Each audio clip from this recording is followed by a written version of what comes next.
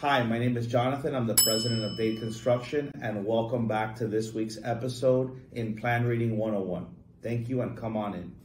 Okay, today we're going to be talking about finishes and the finish schedule. This includes flooring, painting, ceiling, and all types of finishes that are going to go into your office space. For this episode, we're going to focus on a few of the rooms. Let's take the accounting room 115.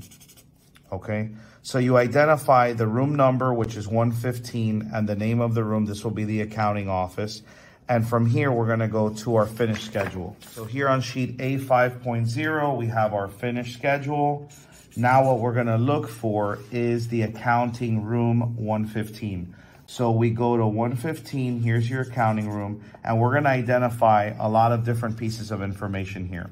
So what is our flooring? It says the word floor at the top. It says VCT.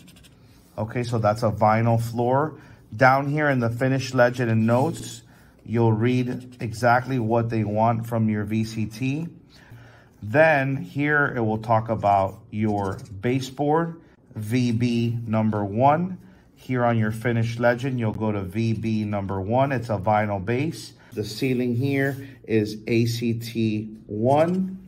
Okay, you go here to your finish legend and note, and you do the same thing as you go through the legend. The finish schedule will tell you your flooring, your base, the color of every single wall in the room, and your ceiling. Thank you for watching this week's episode of Plan Reading 101. We learned today about the finish schedule, the finish legend, and how to reference back on the floor plan. See you next week.